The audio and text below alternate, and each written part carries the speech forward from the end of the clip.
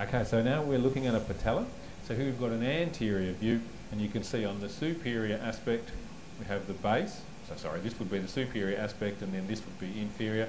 We've got the base at the top, we've got the apex at the inferior aspect, and then of course this is the anterior surface.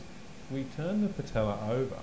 Now we're looking at the articular surface, which is this, or not all, but most of the posterior surface is the articular surface.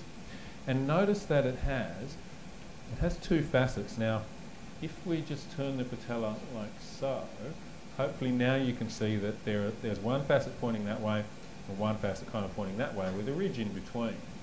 So the larger facet is the lateral one, and the smaller and kind of more angled facet is the medial one. And if you're in any doubt, a way you can check is if you turn the patella over, so the anterior surface is facing facing upwards, the patella will always kind of sit on the lateral surface. If you push it and try and make it sit on the medial facet there, the medial surface, it'll just slip back to the lateral one, okay? So it's the bigger one, and it's the one that it'll sit on. Lovely.